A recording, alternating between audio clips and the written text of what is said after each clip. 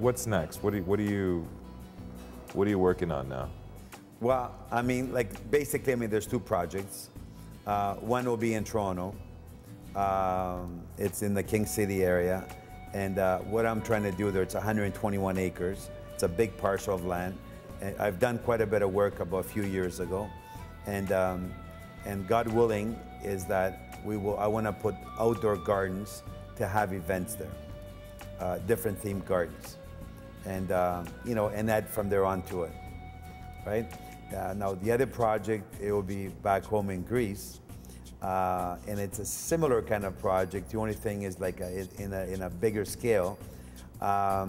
I call it a village, like it'll be a Peter and Paul's village that goes back 100 years in time.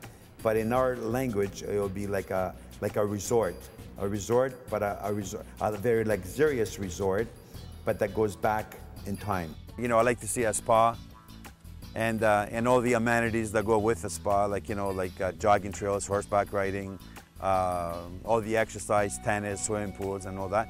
And on top of that is to see a complete village here, you know, with little homes and villas and stuff like that. So it will be like a self-maintained, you know, you stay here, and I mean, it's like, you're gonna be like in heaven kind of thing. We're forgetting, like, I mean, we're living in a world that it's moving so quickly and so fast, and we're missing out. Like, I mean, with our Blackberries now, we're, like computers, like we're lost. People like cannot multiply, they can't add. Like, I mean, you need like, so we're mechanically controlled. Like, we're not using our mind anymore. You know, we're very little.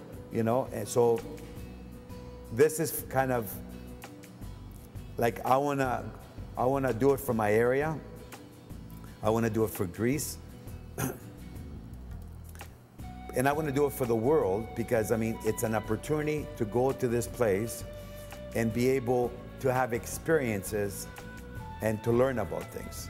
The amazing thing is that this massive project grew out of a simple promise that Peter made to himself and to God.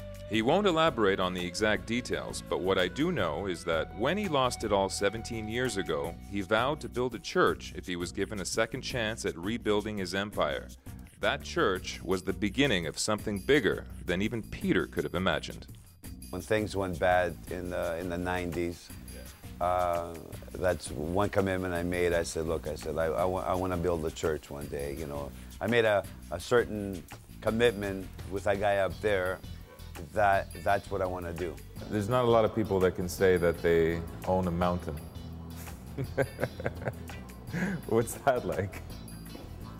Again, you know, like, I mean, it hasn't really sunken into me, the magnitude of the project.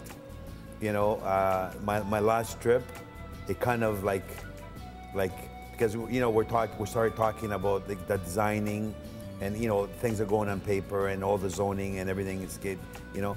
So, like, finally kind of clicked to me. It says, like, this is a big project, right? But like, I'm not the type of person, you know, like to say, okay, I own a mountain and I own this.